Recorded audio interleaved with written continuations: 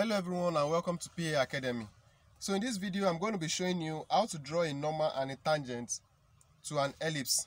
So if you have an ellipse like the one I'm having here and you are asked to draw a tangent to the ellipse or to draw a normal, so I'm going to be showing you how to go about it in this video.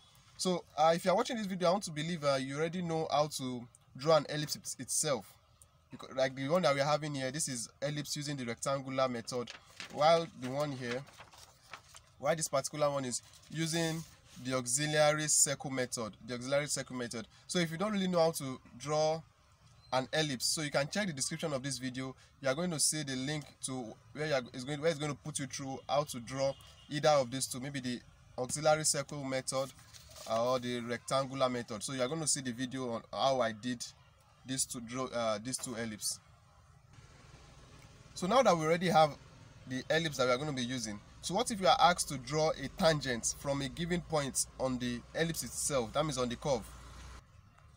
So let's pick this point. So let's just take this point as where we are asked to draw a tangent. So let me just note that point, and let me call that point T. Point T. You are asked to draw a tangent to this ellipse from this point. So how do we go about it? So that's what we are going to be covering in this video. So before we get into this video proper, please, if you are here to subscribe, please click on the subscribe button to subscribe to PA Academy. So just click on that button with subscribe. Alright, thank you very much if you have just done that, and let me know in the comment section if you already if you click on the subscribe button. Just write something like I've subscribed. Alright, so let me tape the drawing sheet. So what you are going to do now is, from this point E at the top, you measure half of the major axis. Now when we talk about the major axis, that is the length from this point H to point G represents the major axis, while the one from here to here represents the minor axis. And for this particular ellipse that I have here, the major axis is 12 centimeter, while the minor is 8 centimeter. If you watch the video on how I did this, you are going to see that. So let me write it. This is the major axis, and this is the minor. So the major is 12 centimeters. So what I'm going to do is half of the major axis. So since it's 12 centimeters, so I'll be measuring 6 centimeters. So here is, I already have 6 centimeters. So I'll place it on this point where I'm having point E, and then I'll draw an arc. So let me just, so that you can see the arc clearly. So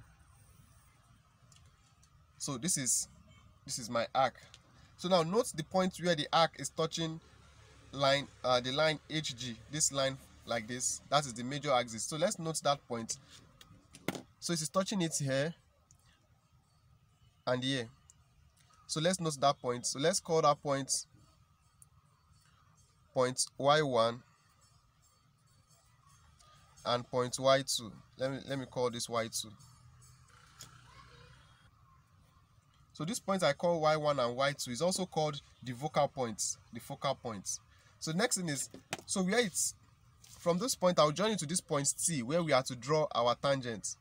So I'll join it to point T.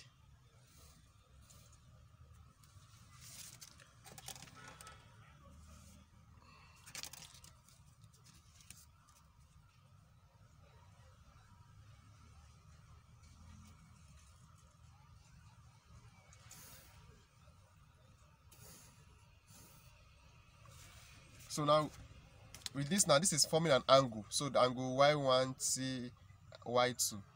So this is forming an angle. The next thing we have to do is, now this angle that it is forming, we have to bisect it. That means to divide this angle. So to do that, we are going to be using our compass.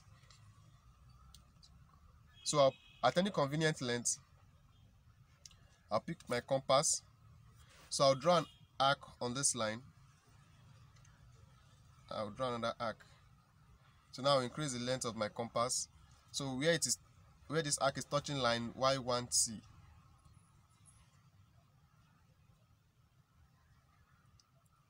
I'll draw an arc. So then from the same length on this point, I'll draw another arc. So from their point of intersection, So this is where the boats intercept. So from point of intersection, I'll draw a line to T. Now, with this now, I've been able to bisect this angle. So if you check the playlist on technical drawing, there's a video I did that explained how to bisect an angle. So the principle there is what I applied here. So if it's not clear, you can check that video about the same thing as what I've just done here. So now I've been able to bisect this angle that we are having here. Now this line that divides this angle, which is the bisector, this line represents what? The normal. This is the normal. So if you're asked to draw a normal to an ellipse, so this is how you go about it. So if you are only drawing a normal, then that is the end. But note, we are also looking at how to draw a tangent. It's two things this video is covering: how to draw a normal to an ellipse and how to draw a tangent from a given point. So now we've gotten our normal. So this is the normal. Now for us to get our tangent is, now from this point T, we want to draw a tangent from this point T. We are now going to draw a line that is perpendicular to the normal. So the line that is perpendicular to the normal is what is give us the tangent. So that line is the tangent. So to do that, so from this point T, for us to draw a line that is perpendicular, you are going to pick your compass. You place it on point T, at any convenient length.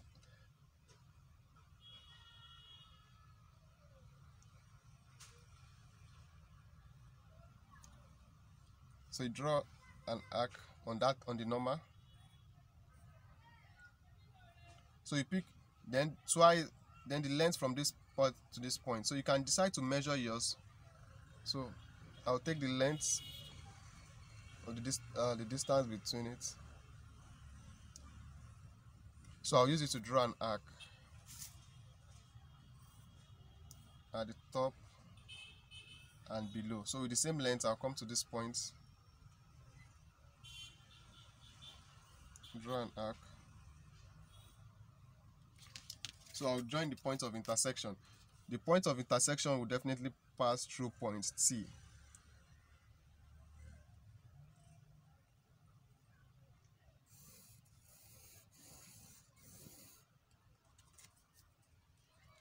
So now this line that I've just drawn represents the tangent. So let me write it on it. This is the tangent.